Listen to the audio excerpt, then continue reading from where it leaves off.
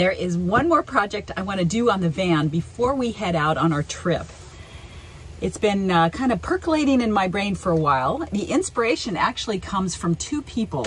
The first one is Doug, and what he did, well, he sent me the pictures of what he did, which was to put hinges on this door that covers all the stuff, like when you want to winterize, all these things in here you got to turn. And he put hinges on there so it was easy to open, because right now it's just screws and it's a little bit of a pain. And then the other inspiration came from Larry, who in his, he has a, forgot what he has. He has a Pleasure Way something or other. But he put like a box behind his door. I just routed a handhold on the back. Wow. I need to find somebody to do that for me. Drawer, that is a great idea. That is such a great idea. But when I opened up this opening, I realized that I can't do that because I got pipes that don't give me enough room to have any depth at all in any kind of a cupboard there. So I thought, how could I make this something that actually locks? So I went online and started Googling locks and found this. This is an RFID lock. And I have convinced my neighbor to help me do this project. And he has already found a piece of 1x2 that actually didn't even cut it. He just brought this over and it fit perfectly in here. So that's going to get glued in here like that. And then the hinges will go on here and here. Then I have another piece of scrap wood that I found in the garage, and this RFID lock will then sit down here somewhere. And you open it. It's only 20 bucks, by the way. You open it with a fob of some sort or a card, and it will go through 1 3/4 inches thickness, and you just hold it on here and it comes off. And you can actually install this thing in 2 different directions. There's a hole here and there's a hole here. My neighbor even had the hinges. Boy, do I have the greatest neighbors.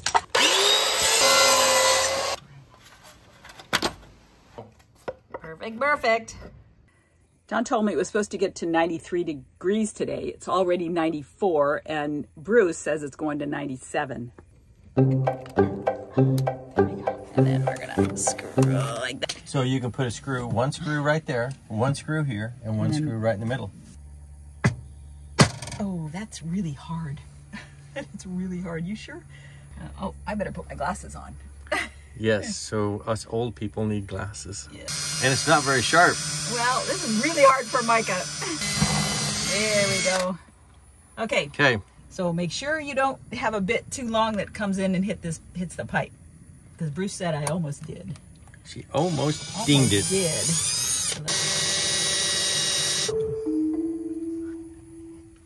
Okay, here's this. That's the glue side. Yep. Okay. I'm gonna get up off my back. Oh, I got better clamps than that. Oh my God, we're comparing clamps now?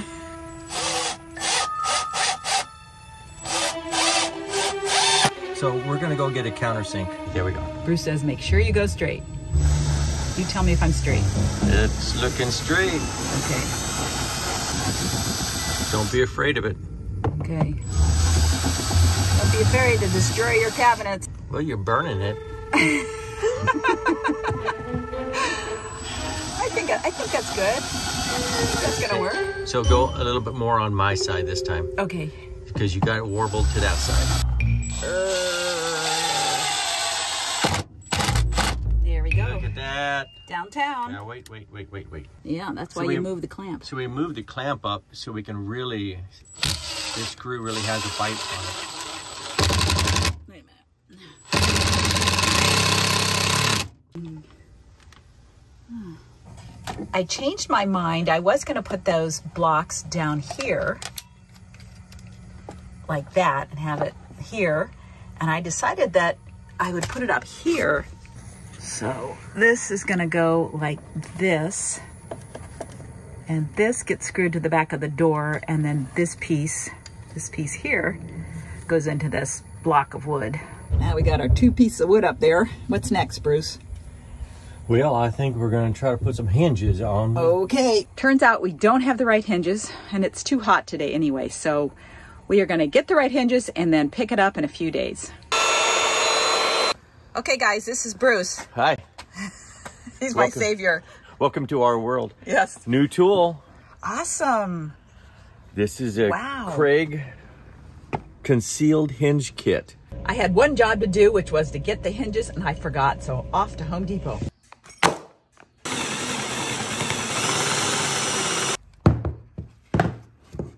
Nice. Wrong hinges again, so back to Home Depot.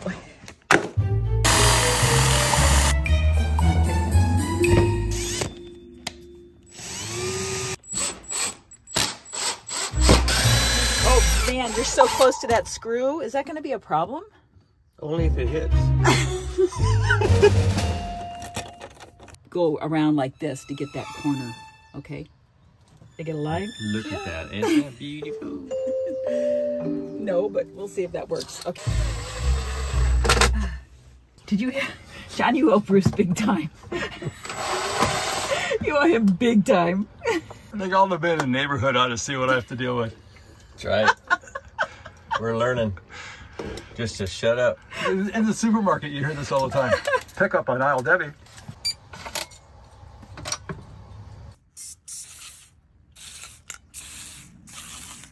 So after we finished, I discovered there is a template in here. So that would have made the job a little bit easier. But now you guys know if you want to take this on. Big of a, get it? Yep.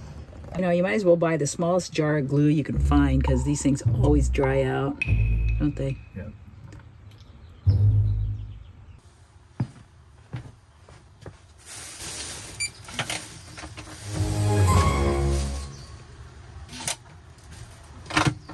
Thanks to Bruce. Thanks to the best neighbor ever. No, you know, I like this. We'll get started working on your, what kind of car you have? Start working on the one in your garage. Oh, the 63.5 Ranchero. Yes, yes. Yeah. That'll be primo. It is. How's the interior? Oh, it's in good shape. Yeah, the interior is great. Yeah, wow. This is the year they came out with a V8, 3-speed. Oh, this is a V8. So it's a V8 and it's a 4-speed. Right.